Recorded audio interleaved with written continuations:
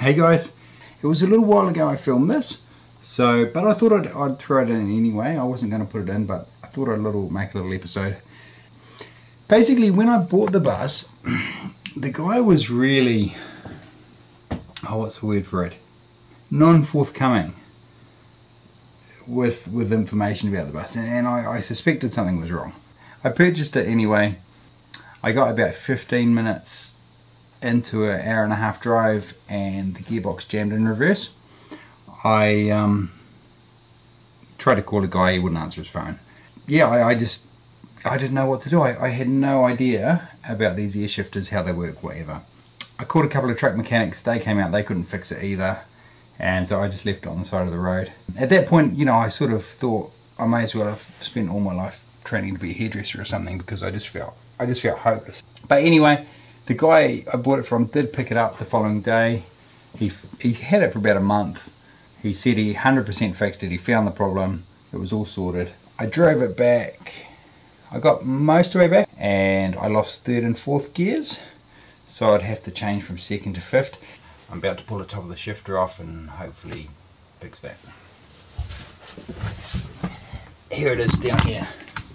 Way down there. Underneath all those pipes and stuff like that. So yeah, fun.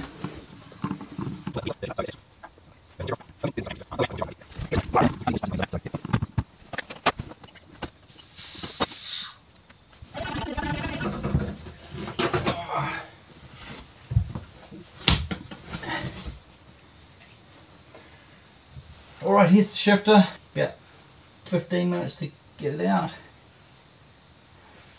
How these things work is, so it has spools in here, little pneumatic spools, one here, and a bunch of these solenoids.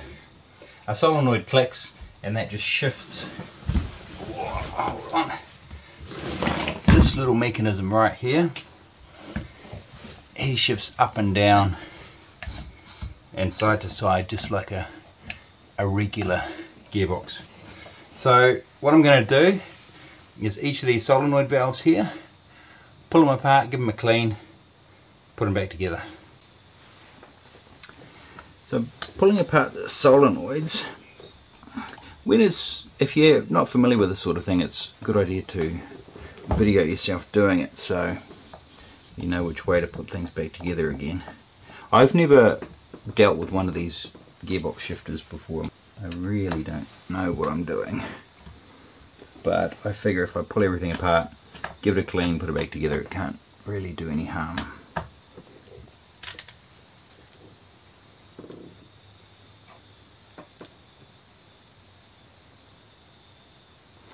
So look at all that crap in there.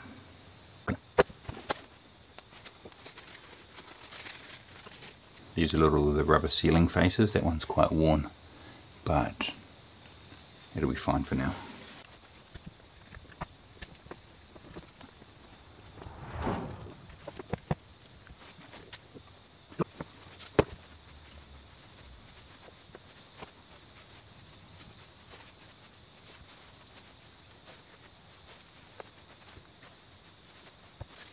So on each of these solenoids I've put a little red LED. So in here I've put a resistor and a diode. If you do this, you need to put the diode on the back of the LED so the back EMF from the solenoid doesn't blow the LED, sorry.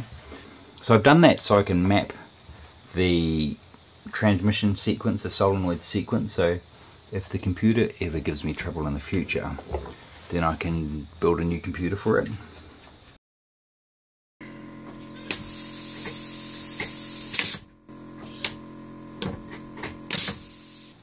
I haven't had any problems with it since, like it's been a year since I cleaned it out, and although I haven't driven it very far, it's never missed a gear, so it was just obviously a bit of crud jamming the solenoid. Now I did get quoted, a guy gave, the truck mechanic who came out who couldn't get it going, he said, oh, you know, it needs to be back at the shop and then he needs to rebuild the shifter unit. I did put some new seals in it, which I didn't show in the video. But I guess in total it cost me about 80 bucks. the mechanic said it was going to cost probably between $3,000 and $8,000.